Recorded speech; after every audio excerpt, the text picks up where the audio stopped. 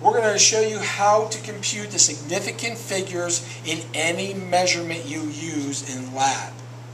The three rules for determining significant figures are, rule number 1, all numbers 1 through 9 are significant. Rule 2, any zero ending after a decimal point is significant. If you have a decimal point and somewhere at the end of that series of numbers is a ending zero, that is a significant figure. And rule number 3, any zeros between two other significant digits are also significant. Now let's try a few problems out to see how it illustrates these three rules. I have a series of measurements on this side here. We're going to determine how many significant figures are in each one of these. The first one, 6.751 grams. It's very important that the units are expressed. These are four numbers. They are all between 1 and 9. So the number of significant figures, rule number 1, there are 4 significant figures in that first number. The second number, 0.157 milliliters. There is a decimal point here and there is a 0. But it's not an ending zero after the decimal point. So we have 1, 2, 3 digits that are between 1 and 9. Rule number 1 applies again. There are 3 significant figures. 28.0 milliliters. Now you know 2 is significant. You know 8 is significant. Rule number 1.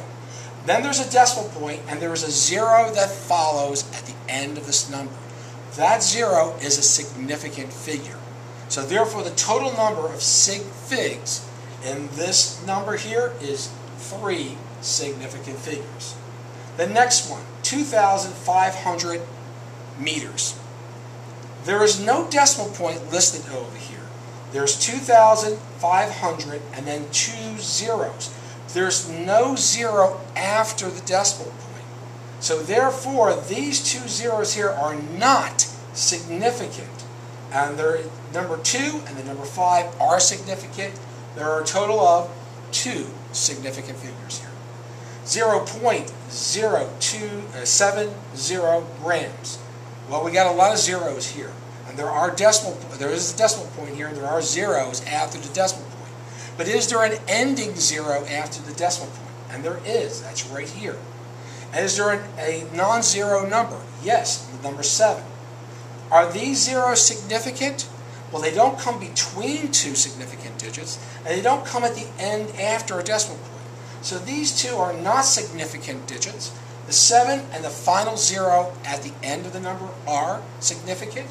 The total is 2. 30.07 grams. The 3 is significant. The 7 is significant.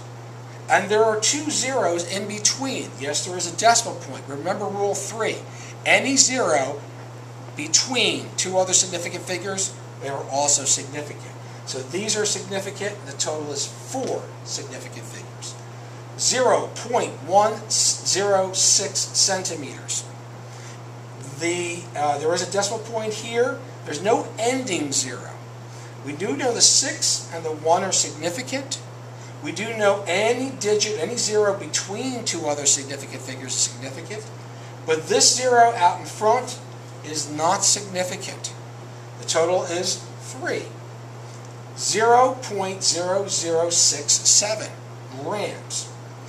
We do know the 6 is significant, the 7 is significant, and even though there's a decimal point, these digits are not at the end. These zeros are not at the end of the number.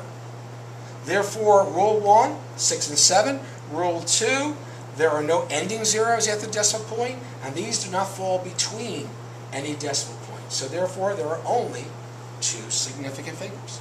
0.0230 cc's. The 2 and the 3 are significant. The 0, rule number 2, at the end after a decimal point, significant. These are not significant. They're not in between the 2. There are only 3 sig figs. And the last one, 26.509 centimeters. There is a decimal point here. So we look at all the non-zeros, 1, 2, 3, 4 of them are there. there is a 0 here. It falls between two significant figures. It is also significant. 1, 2, 3, 4, 5 total significant digits in that last one. And that's how you deal with the rules for significant figures. You need to use these rules because when we do scientific notation, we will only use significant digits in our calculations.